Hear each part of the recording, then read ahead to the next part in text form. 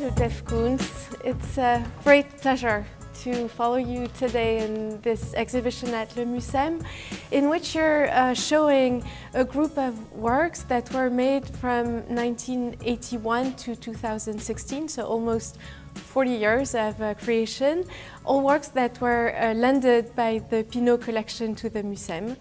And they are shown in a dialogue with some objects of the collection of the Mucem that you chose, some everyday life objects, some photographs, some ritual objects. I was wondering whether you were familiar with the collection of the Mucem, previously the collection of the Musée des Arts et Traditions Populaires in Paris, or with the other museum collections of the same type. When I came and visited the museum when we spoke about the exhibition, that was really the first time that I ever saw the collection. But within my own life, growing up, there was a similar museum, much smaller in scope than Mucem. But in my hometown in York, Pennsylvania, it was an historical society, and they had a collection of memorabilia to the history of York. And so as a young child, that was the museum that I interacted with. And I think that it helps support my love of objects and of looking at things that are part of a community and having a little awe and wonderment. I think your father had a furniture store, and it's well known that you are inspired by very simple everyday life objects as well as by what is called high art. In this dialogue between your works and the collections of the Mucem, what do you intend to show? It seems that you're playing with the idea of the ready-made by Marcel Duchamp. You know, if I think of my history with the ready-made, I think my father having his furniture store, and my father also teaching me aesthetics as a child. You know, from my father, I saw that colors can affect your emotions, textures, everything can affect the way you feel. And I think my father also taught me the importance of caring. You know, caring's an interesting word, but my father cared. He cared about people. He cared about objects and putting thought into things. And so I'm really grateful for that experience. So, but I picked up that in my father's store, objects would just be displaying themselves. You know, a lamp would just be there in display, or an ashtray, or you know, an object.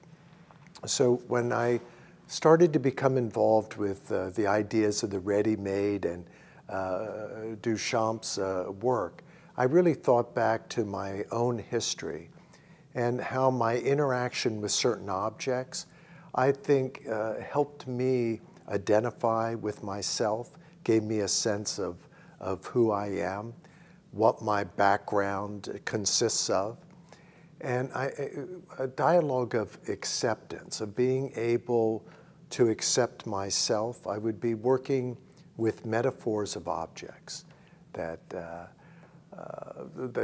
kind of represented my own cultural history, but are kind of standing in many ways for everyone's cultural history, that no matter what it is, that history has been perfect. It can't be changed. It's what we've experienced. And it's really about this moment forward. This artwork of mine, the travel bar, really is a representative of my experience of my parents. My parents had a travel bar in the 60s, and when they would go on vacation with their friends, they would always take it with them. And it was a symbol for social mobility. If you were a young middle-class family, and if you were a person and you were kind of on your way, you would maybe have a travel bar. You could take alcohol with you. It was kind of a symbol in America of moving upward. Let's now listen to Émilie Girard, who's a co-curator of the show, and she will show us the storage in which you made this collection, in which you discovered the collection of the Mucem. Bonjour, bienvenue. On est au centre de conservation et de ressources du Mucem, qui sont un peu les coulisses de l'établissement, du musée. Et là, donc, on va rentrer dans la réserve qui a été un peu j'allais dire la première prise de connaissance par Jeff Koons de nos collections, puisque c'est notre appartement témoin, donc c'est la visite qu'on fait visiter quand on a des invités ou du public. Et on lui a montré donc cet espace-là, qui crée un peu l'effet waouh quand on arrive pour la première fois, parce qu'on voit tout de suite la variété des collections, leur richesse, leur nombre. Donc on s'aperçoit tout de suite un peu de la nature et de l'ampleur de ce fonds. Et c'est donc comme ça qu'on a commencé notre première séance de travail avec Jeff Koons, pour lui montrer quels étaient les objets qu'on conservait, comment est-ce qu'on les conservait, ce qu'on pouvait faire avec, quelles étaient les typologies. Donc on a commencé à travailler avec lui comme ça, et puis petit à petit on a échangé, lorsque Jeff Koons est reparti aux États-Unis, échangé avec lui en lui envoyant des propositions auxquelles il réagissait, en nous demandant d'aller plus loin. On a commencé comme ça à établir, à construire une liste d'œuvres petit à petit. Et Jeff Koons est revenu un an après cette première rencontre qui donc avait eu lieu en février 2019. Il est revenu en tout début février 2020 pour continuer à affiner les choix, à voir quel type d'objet il pouvait mettre en relation avec son travail, à réagir à nos propositions. Et sur place, on a continué comme ça à affiner les choses et à trouver des idées qui n'étaient pas forcément évidentes sur le papier. On bloquait sur certains objets, où on se posait des questions. Ça a été le cas de Moon, et on va aller voir un petit peu plus loin comment est-ce qu'on a résolu ce problème grâce à l'œil de l'artiste qui a trouvé la solution finalement en voyant les objets sur place. Allons-y. Alors on était comme ça en train de se promener comme on le fait aujourd'hui dans les réserves, dans les allées, et puis on a ouvert cette allée des instruments de musique. On a regardé un petit peu les choses, et là Jeff nous a dit est-ce qu'on pourrait voir les tambours. Donc on a sorti l'ensemble des tambours, on les a posés à plat sur une grande table, et là il nous a demandé de les porter à bout de bras, et il a eu cet œil, son œil artistique a vu ça. Il a dit tu vois, on va faire une composition sur le mur comme une lune qui monte progressivement dans le ciel, et c'est ce qu'on voit dans la salle 6 de l'exposition aujourd'hui, à partir de cet arrêt un petit peu au hasard, au détour d'une allée, de l'idée qu'il a eue de jouer non pas sur l'usage de l'objet mais sur sa forme.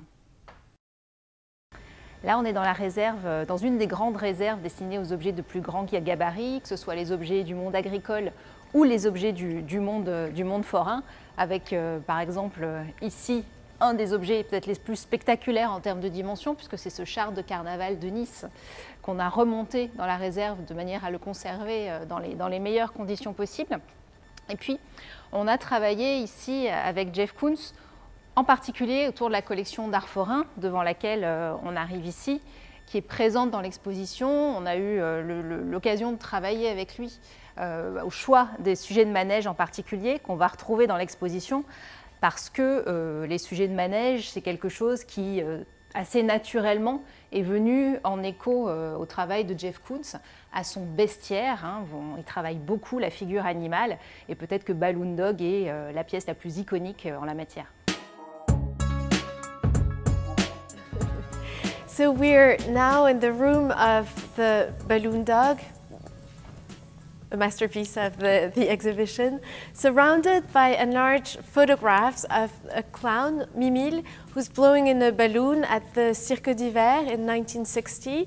It's a picture taken by Pierre Soulier, and there's also masks which belong to the Fratellini brothers. Tell me about the Balloon Dog. It looks like a children's toy, and at the same time it also looks a little bit like a warrior. Is it the kind of duality that you intended to show with this piece? You know, I think so. I think that duality is very important, but I wanted to make something that would let us feel connected to our past and to tie us to our biological memory. I mean, we carry so much information in our genes and our DNA, and we can connect to that biological memory. And so the balloon dog, it has a membrane, just like we have a membrane, we have skin. And so you have this dialogue of the inside and the outside. And many of the objects that you'll see that have been chosen from the museum are dealing with aspects of being a vessel basically the way we work with design has a lot to do with our understanding of biology and the human body. And so there are aspects here that the balloon dog, yes, it's very externalized. It can be a very trivial type object that's made for a celebration of a party out of this membrane of thin rubber. But at the same time, you could look at it and it could be made from intestine. It could come from within us, within our body. And I can imagine in ancient times, maybe primitive people would see their kill and they would notice that the gases were kind of getting larger and expanding the intestines in the stomach, and that they would have made something like this. And it has a ritualistic quality to it, where you could imagine a whole community would be partaking in some type of ritual. How did you choose its size, monumental size? How did you choose its color and the material that you used? Yes, I mean, in making the work, I thought the size was interesting compared to our own body. And the colors, I made, each one's unique. There are 5 balloon dogs. Each is unique in its color. But just what I was mentioning before about this anthropomorphic quality and the idea that it could come from profoundly within us, like biological memory, the history of what it means to be human, from being like a single-cell organism to what we are today. If you look at the clown blowing up the balloon, you can see it looks like it could be a stomach. It could be a biological part. I understand you were extremely involved in the scenography of the exhibition, in the way the works are hung, in the choice of the materials used in to show the works. How did you decide to position the balloon dog in regards of the hanging hearts? It was a collaboration. So working together with the co-curators, with Elena Juna and with Emily Gerard, has really been a tremendous joy. The graphics, a tremendous collaborative.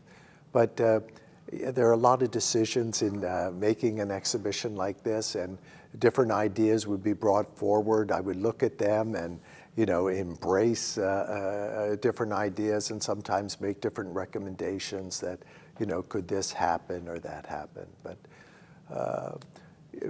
we laid out the rooms somewhat chronologically, and actually that is kind of taking place, but also keeping in mind the flow of different objects. And we wanted the pathway, the way you would move through it, to be interesting, a sense of openness. Let's go see the hanging hearts.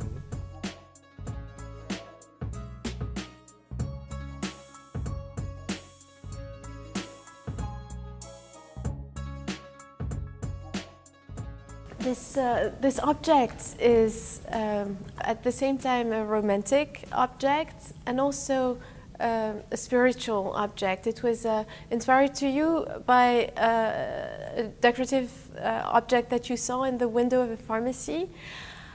How do you relate it to the series of ex-votos that you chose in the collection and that are surrounding us? You know, it's wonderful to see the hanging heart in Mucem, because yes, its history comes from just being an everyday object that was in a pharmacy. I also like that connection to Duchamp's pharmacy painting. But you know, the history of the heart is also, it's tied very much to the body. And you know, we think of the heart as far as blood, but it's also connected to the idea of reproduction and of human form. And at the same time to this very ethereal idea of transcendence, of spirituality. So the ex-votos, you can get the essence of the body. You can look at these shapes here, and you can see that, you know, this is feminine form. I mean, there are many sculptures, African sculptures, that look very, very similar to this.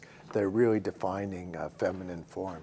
If you look at all the different hearts, and again, they're they're representing desire and spiritual and good wishes for kind of success and healthy bodies. But at the same time, they're really very, very based in aspects of human form and the continuation of the biological life. According to which criteria did you choose those objects in the collection? Was there a kind of a methodology? I would just look at everything. So in dealing with the heart, I wanted to see everything that was dealing with the idea of the heart shape. In life, you know, if we think about what we do and how we connect ourselves, what we have is our interests. And there's nothing more joyful than just following our interests. And if we focus on our interests and just follow them and really stay focused on that, it connects us to a universal vocabulary. It's very metaphysical, time and space bend, but it's that way for all of us, every person, if we just focus on our interests. And that's what I tried to do. We will now listen to Elena Jeuna, who's a co-curator of the show and whom you have worked with for many years. She will relate this exhibition to some of your previous shows.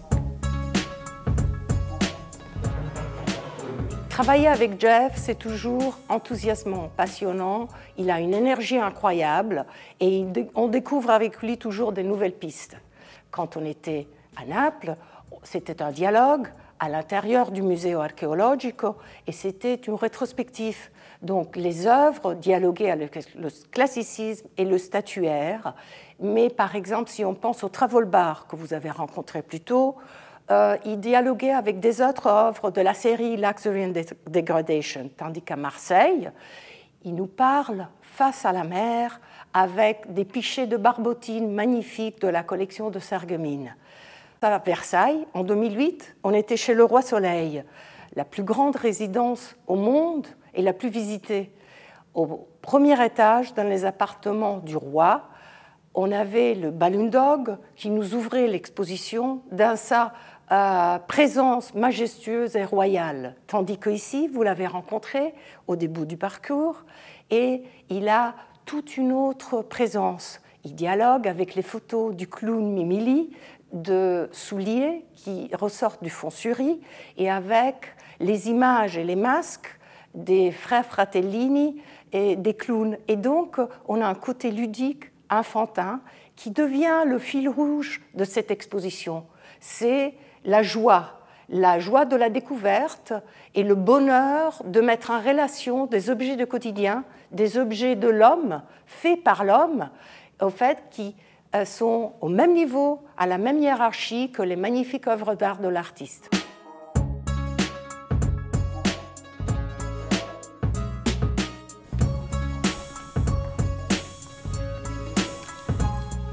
We're almost entering a circus tent here. We're surrounded by some acrobats, and there's this costume of a clown with an embroidery of Popeye, this ladder, and the lobster as an acrobat also. What does actually circus mean to you? What I really love about this room and putting these images and objects in juxtaposition is the kind of the role and the change of role between the performer and the audience, and this kind of back and forth. It's like inside and outside, masculine, feminine. And if we look at different objects and the design that goes into many things that are in the collection of Mucem, we designed based on our understanding of physics and biology. And so kind of bioengineering, you know, begins with making jugs and pots and all of these different vessels and objects, tools. And so it's our understanding of the body and how it works that enters into our design. we're not really conscious of it, but it's our understanding of how to hold something, or the way something can travel through, and have the way membranes function. So I think this room, in a way, returns us back to the body. And what's important in life is our understanding of ourself and how we can accept ourselves. And then once we're able to have self-acceptance, how we're able to go out in the world and we can accept other people. And having a dialogue with objects and different things, it's all metaphor for self-acceptance and then the ability to accept other people. And with this idea of transformation, of metamorphosis, are you playing with the idea of creation? In other words, is the lobster here on the circus track like a figure of the artist?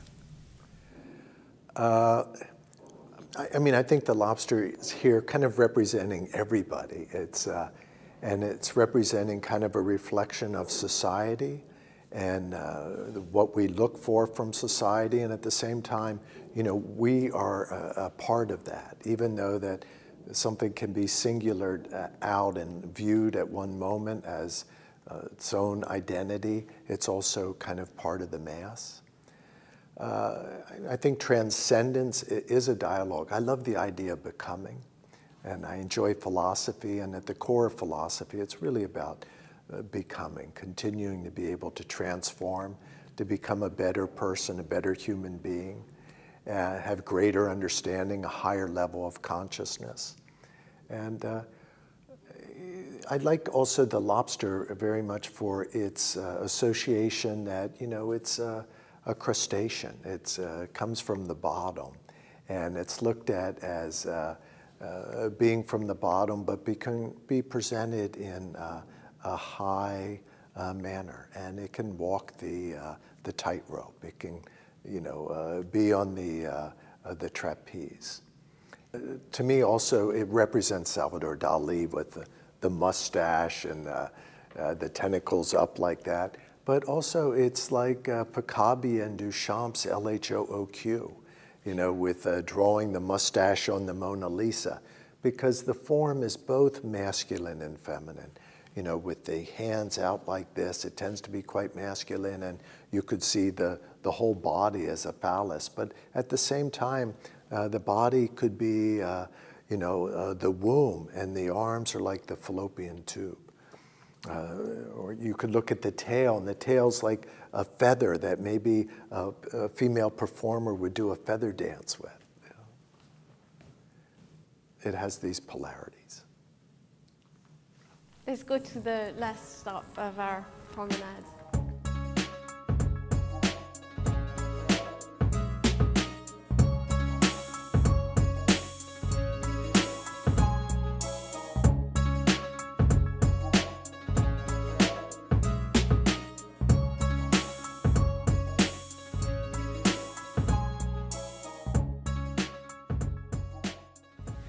Bluebird planter. There's an extremely close dialogue in this room between your work and the architecture of the Mucem. This bird is like an invitation to look outside to the greater world, isn't it?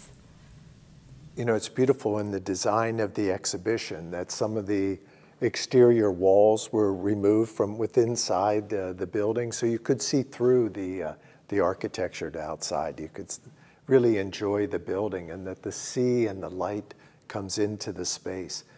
A reflective sculpture like the bluebird loves light, and so when the light is on it, it can reflect and it can really show all of its colors. But a piece like the bluebird is really the inorganic and the organic together, because you have, you know, this biological life there. You have these flowers that are live growing flowers. They happen to be wild flowers from the local area that are brought and planted into the bluebird. And you have this sense of a life cycle, because flowers are a symbol of hope. They're growing, and it's life's energy. But at the same time, there is some aspect of funerary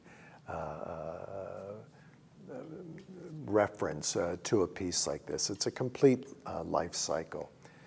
The transcending that takes place in, the writings of Ovid and within mythology, and the aspect of birds in mythology, I wanted to try to tap into in a work like Bluebird.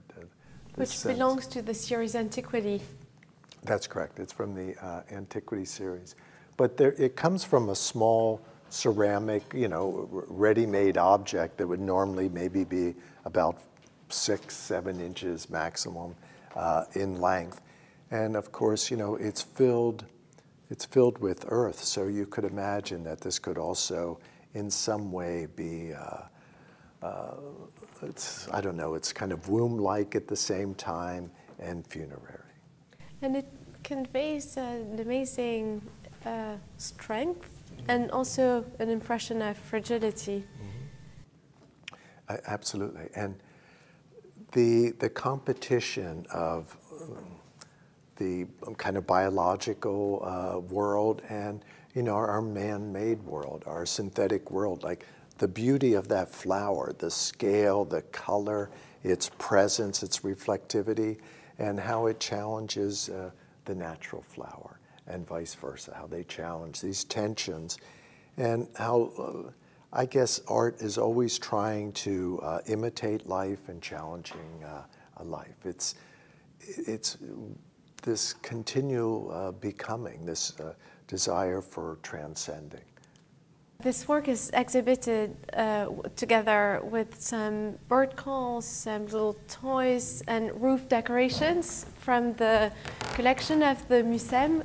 So again, objects from everyday life, which you often compare to the shades in Plato's cave. As a conclusion, could you tell us a little bit more about that? I don't know about these objects in particular to Plato's cave, but the whole idea of being able to walk out of that cave, to be unshackled, I think is through the removal of judgment and through acceptance. And if we do not make judgments, if we accept everything as being perfect in its own being, everything opens up. We empower ourselves. Everything is a tool to be worked with, incorporated, used. But as soon as we make judgments, we segregate and we disempower ourselves because it's really no longer available to us to kind of be incorporated. And that removal of judgment removes anxiety, and that's how we can open ourselves up to really be interacting with the world and to be free with our consciousness. I think something that's really interesting here, when I mentioned before about kind of bioengineering, if you look at these bird calls, so much of this information is based on the human body. I mean, these could be, like arteries. You look at how it's hollowed and the way the wind blows through it, the air. You look at Leonardo's work and his study of fluid dynamics, and that the power of the Mona Lisa is really through the study of the flow of blood through the body. And that when we look at it and look at the curls in the hair, Walter Isaacson has written about that this is where the power of the Mona Lisa comes. We're really looking at the bioengineering of that painting based on kind of the human body. And we're really looking at similar things here. And how it's in almost everything that we design. I think that's kind of captured in this case. Thank you very much, Jeff Koons, for showing us this exhibition at Le Mucem. Thank you.